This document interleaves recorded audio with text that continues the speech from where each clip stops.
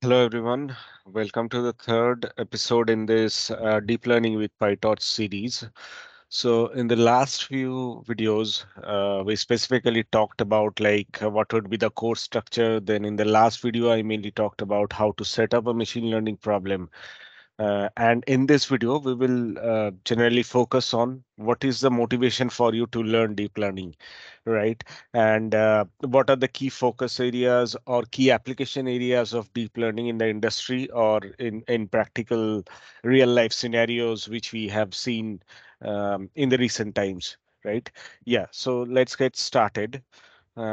So generally deep learning, if you compare machine learning with deep learning, right? So generally we use deep learning for the large unstructured data set, right? And in case of machine learning, we have to use a structured data set, then only we can make predictions or we can find patterns, right? And it has been seen in like past 7 or 8 years that for unstructured data, deep learning wills like very well. Like we need to do very less feature engineering on top of this large unstructured data set so that the deep learning models works well on top of that, right? But if you want to use unstructured data set for doing any machine learning or regular machine learning models, you have to convert this large unstructured data set to a structured data set, right? Which will introduce a concept called manual feature extraction. Say, for this example, like which I am showing in the screen, like we have set up images and we are trying to identify what is the type of bird, right? So we need to do some kind of manual feature extraction from the images, like what is the beak length, what is the wingspan, and what is the primary color of that bird. And based on that, we can make certain predictions on top of that, on top of each of the images, right? But in case of deep learning, we can straight away use this images and with minimal data preparation steps, we can use our deep learning model and build a working model, right? Uh, so this can be one of the motivations for you, like working with unstructured images, unstructured data like images, or unstructured data like text. So you can use deep learning models, which generally performs well compared with the regular machine learning models, right? Uh, then there is another reason which is one of the reason for sudden growth of deep learning, right?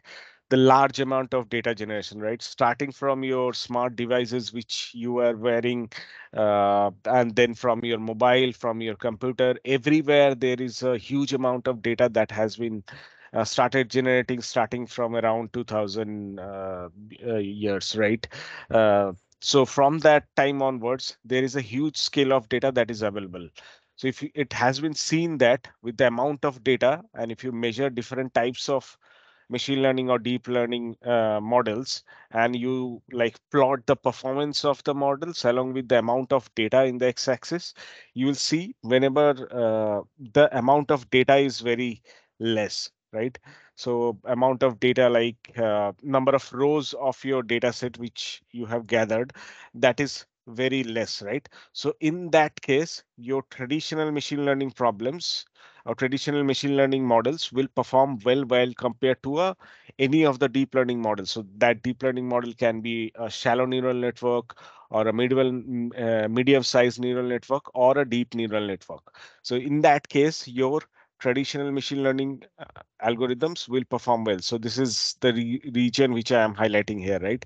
So beyond that, like when we have started gathering huge amount of data, when we have got several unstructured data, several number of rows in our data set for unstructured data, then it has been seen that after certain amount of data, your deep learning models will start performing better while compared to the traditional machine learning problem, right?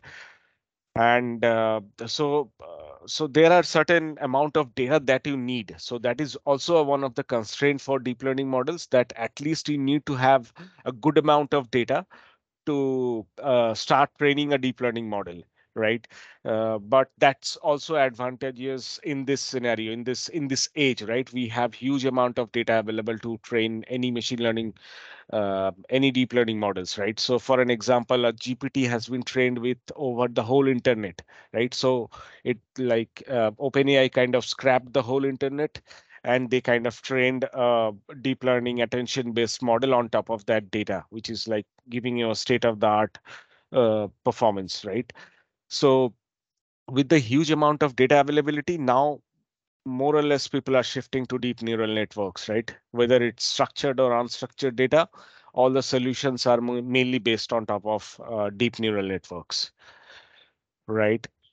So two motivations which I have talked about so far. So if you want to use unstructured data, in case of traditional machine learning algorithm, you need to do the manual feature extraction, which is not required if you use a deep learning model on top of that. And then with the huge amount of data availability, now your model performance or the model output will be much more accurate in case of if you are using deep neural networks, right? While compared to the traditional machine learning algorithms. Then let's talk about few various deep learning applications, right?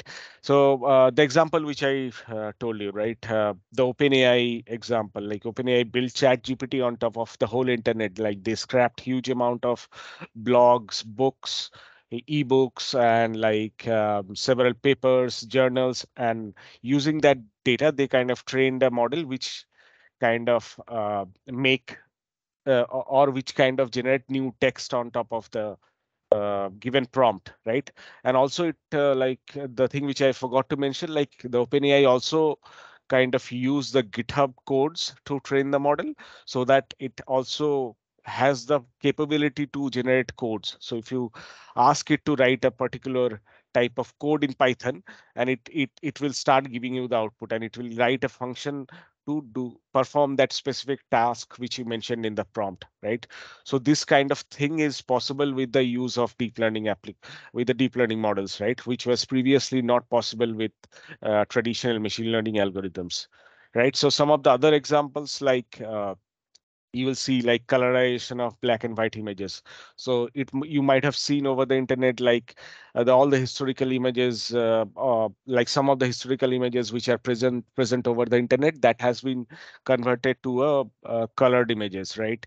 Then it can also add sounds to the silent movies, right? Some of the things which we use in our day-to-day life is like machine translation, right? We use Google machine translation to convert one language text to another language of text, right? And so a few of the other examples, like object detection from photographs, which is heavily used in case of Facebook, photo tagging.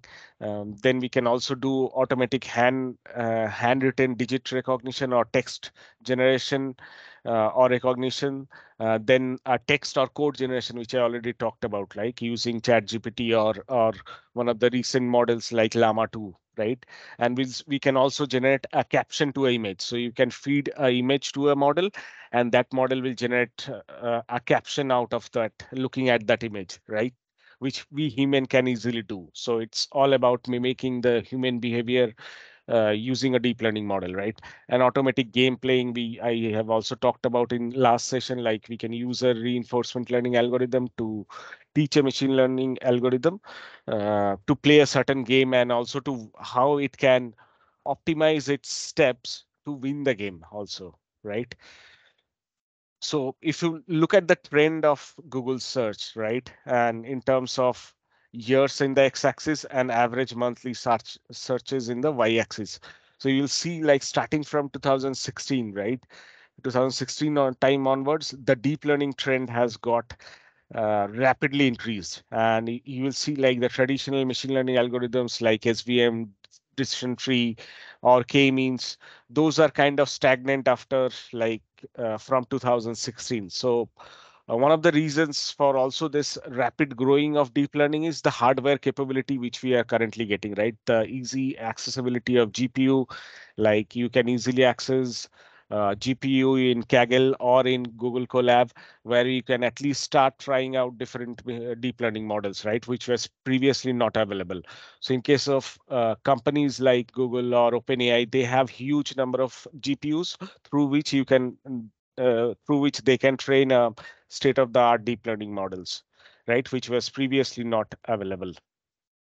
So here some of the other use cases which you can also think of, like input data is like housing property details, and output is like house price prediction, right? So application area in the real life scenario is real estate, right? So, and you generally use a multi-layer perceptron or a multi-layer neural network to do this regression kind of uh, modeling in using the structured data, right? So similarly, in case of online advertising, you can also do a click prediction, like whether a user will click certain ad or information in which is available in case of a website or a blog, right?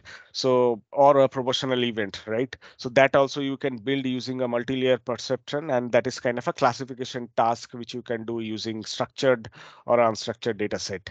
Then using some of the unstructured data like images or text, it can do a object identification or a machine translation task. So generally we use convolutional neural network in case of object detection or computer vision task, or we use a sequence to sequence modeling using RNN on LSTM to do the machine translation task. Then we can also build autonomous driving using like images, videos, or streaming data. And it uses the algorithm like hybrid or deep reinforcement learning. And the last example which I mentioned in this slide is like, which is like nowadays is taking the internet by storm, right? Like you give a prompt to a model, and prompt will start giving you a answer to that particular prompt, right? So which we generally use in case of ChatGPT, and also like open source models like Llama 2 or few other open source models, which uses the concept of attention based mechanism using large language models, right? So all these use cases you can do if you know the very basics of deep learning, right? Um and all these use cases are in the back end is using a deep learning model, right? So yeah, so these are the some of the motivational things which I wanted to give you a heads up, so you can get a more interest if you wanted to start learning a deep learning. So it's never late, right? To start learning a new thing, right? So yeah, this is all about which I had in this video. So in the next session, I will start doing the groundwork for neural network, where we will go through how we can uh, like how the linear regression and logistic regression model works, and we will see the math behind that. So math will involve a few sort of taking derivatives and doing optimizations. So all this will start from the next video, and that will kind of set the groundwork for taking you to the world of deep learning and neural networks, right? So yeah, thanks for your time. I hope you like this video. Thank you.